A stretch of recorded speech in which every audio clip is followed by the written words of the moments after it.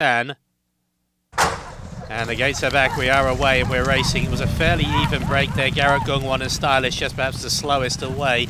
Going forward, they've all gone forward well. Powerful Force right off into an early lead. Also Uli Duliyong and going 3 wide. Exu Band also right on pace is Sanatil. Bound Career, just a jockey trying to get a look in there is Lim Sung Shil. He can't get across. Morning Gangja to the outside. Time Castle will tuck in behind.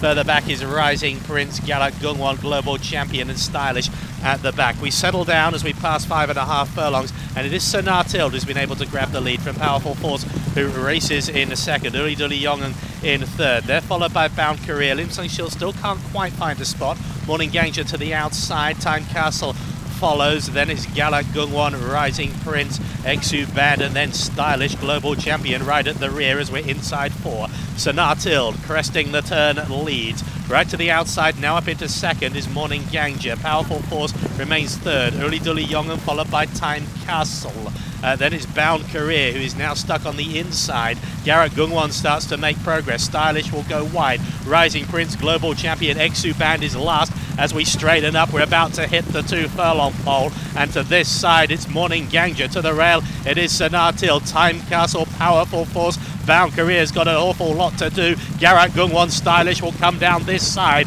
As we approach the furlong pole, it is now Time Castle who draws level with Morning Gangja. Stylish, Garrett Gungwon still travelling nicely, but Time Castle has now struck the front and has gone clear here, and Time Castle will go on to score. Time Castle it is who takes it. Time Castle from a Stylish, Morning Gangja and Garrett Gungwon.